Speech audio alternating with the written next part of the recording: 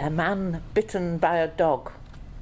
A man who had been sadly torn by a dog was advised by some old woman, as a cure, to dip a piece of bread in the wound and give it to the cur that bit him. He did so, and Aesop, happening to pass by just at this time, asked him what he meant by it. The man informed him. "Why then," said Aesop, "do it as privately as you can, I beseech you, for if the rest of the dogs of the town were to see you, we should all be eaten up alive by them." Application.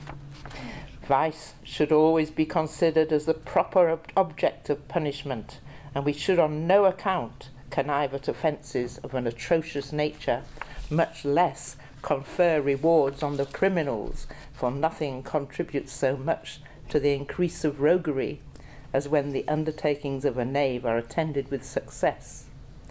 If it were not for the fear of punishment, a great part of mankind, who now make a shift to keep themselves honest, would be great villains.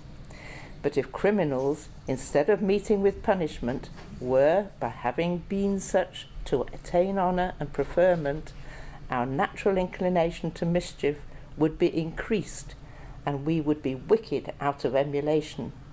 We should rather strive to make virtue as tempting as possible, and throw out every allurement in our power to draw the minds of the wavering and unsettled to espouse her cause. Thank you.